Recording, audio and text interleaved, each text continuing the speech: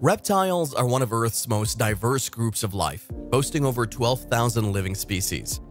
They have a long history, first appearing 312 million years ago during the late Carboniferous period. For most of their existence, reptiles have dominated the Earth. This reign began with the Cenozoians in the early Triassic period and was followed by the dinosaurs, the most iconic reptiles, who ruled the world for an astounding 165 million years.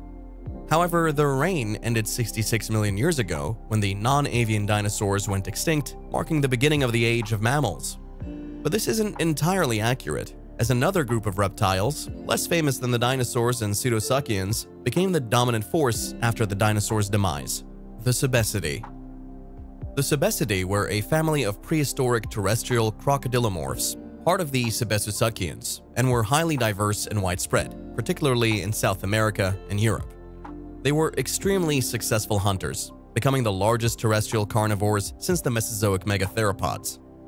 However, their beginnings were humble, as evidenced by their first known member, the Ogarsuchus. Initially thought to have existed solely during the Cenozoic, dating of the Ogarsuchus fossils revealed it lived during the dinosaur era, around 67.7 million years ago. The Ogarsuchus, discovered in the Trempe Formation of Spain, was small compared to its later relatives. Adults reached only about 1 meter or 3.6 feet in length and weighed around 9 kilograms or 20 pounds, similar to a large monitor lizard.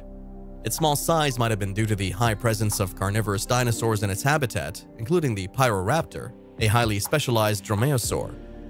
The Ogarsuchus was a fully land-based predator with powerful jaws capable of cracking eggs and tearing flesh. Despite its size disadvantage, it was fast and agile, thanks to its upright long legs and reduced armor, allowing it to outrun slower juvenile dinosaurs. Remarkably, the Ogarsuchus or its relatives survived the asteroid impact that wiped out the dinosaurs. It's speculated that their small size and possibly slow metabolism, allowing survival on minimal food, played a significant role. Their survival was pivotal as they became the last lineage of the Sebecidae. The lack of competition after the impact allowed them to grow rapidly in size, and within 500,000 years, they had become the top predators, as seen with the early Paleocene Zolmesicus in Bolivia. This croc was about 3 times the size of Ogarsuchus, making it the largest predator in its environment. The Zolmesicus remained fully terrestrial with a rounded tail, unlike modern crocs adapted for swimming. It preyed on small mammals and amphibians, which were easy targets due to their size. Sebecids continued to thrive and grow in size, with the emergence of the Sebecis during the late Paleocene. This predator was about 3.1 meters or 10 feet long and weighed as much as a male spectacled bear. It lived in diverse habitats across Bolivia, Argentina, Colombia, and possibly Brazil. Sebecis had a highly efficient bite force due to its deep snout, allowing it to prey on animals larger than itself. Its teeth were blade-like and well-suited for slicing through meat, similar to the teeth of large theropods. This trait made Sebecis and its relatives formidable predators. Despite their dominance, they faced competition from terror birds like the medium-sized Androsornis and Phizornis. These large, flightless birds were apex predators in their own right, and interactions between them and the Sebecids would have been fierce, with both vying for the same prey. The Sebecidae's golden era was during the Eocene, marked by increased mammalian size, prompting them to bulk up. The Barrenosuchus, the largest member of the Sebecidae, emerged during this time, found in Venezuela, Argentina, and Peru.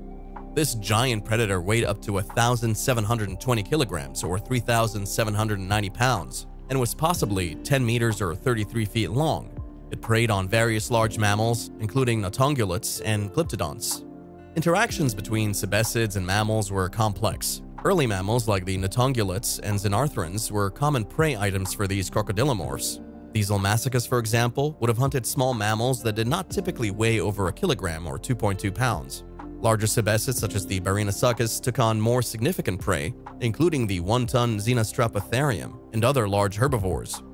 These interactions were not one-sided, as some mammals, particularly large herbivores, would have posed a threat to juvenile Sebecids. Europe also saw the rise of Sebecids, like the giant Dinosaur, which lived in France and reached 5.3 meters or 17.5 feet in length. It preyed on large perissodactyls and had competition from other crocodilians, large terrestrial birds, and hyanodonts.